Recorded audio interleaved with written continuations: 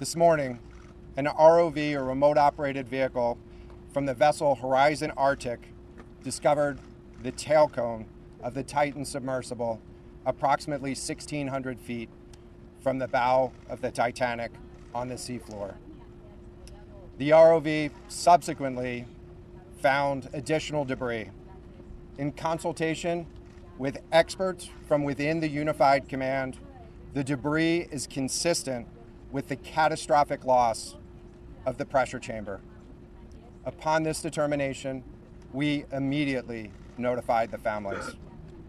On behalf of the United States Coast Guard and the entire Unified Command, I offer my deepest condolences to the families. This is an incredibly unforgiving environment down there on the seafloor, and the debris is consistent with a catastrophic implosion of the vessel.